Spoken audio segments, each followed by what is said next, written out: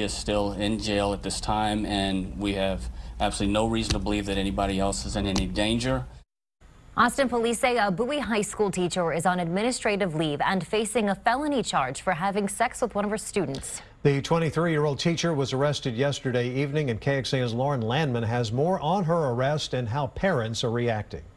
Police say Bowie High School math teacher Erica Gomez admitted she was having a sexual relationship with a 15-year-old student since August. According to the arrest affidavit, the two only met intimately outside of the school. Police say the teacher was reported by the victim's mother, who found sexually explicit Snapchat messages from Gomez on her son's phone. Some parents are praising the mother's quick reaction. I think that she was on top of the situation. Checking your child's social media accounts is something Catherine Clark says is more important now than ever before. Start building up that arsenal of self-defense they need to keep themselves safe in a social media world.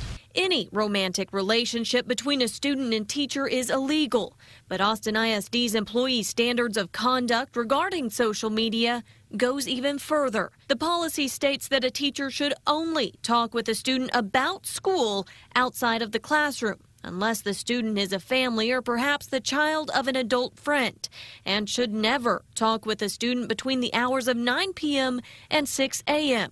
Police say this family was good at monitoring what their student was looking at, but admits it's difficult to see everything. Sometimes where there's a will, there's a way, and kids will get into and create accounts without the parents knowing and stuff like that. So it's just a matter of open dialogue and continuing to work with your kids to find out what they are using. Lauren Landman, KXAN News.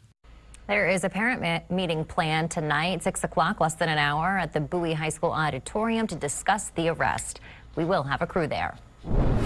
We dug into Gomez's work history with AISD and found that she started with the district in the spring of this year. She was working as a substitute for just 8 days. Then she was hired as a math teacher at Bowie High School in August.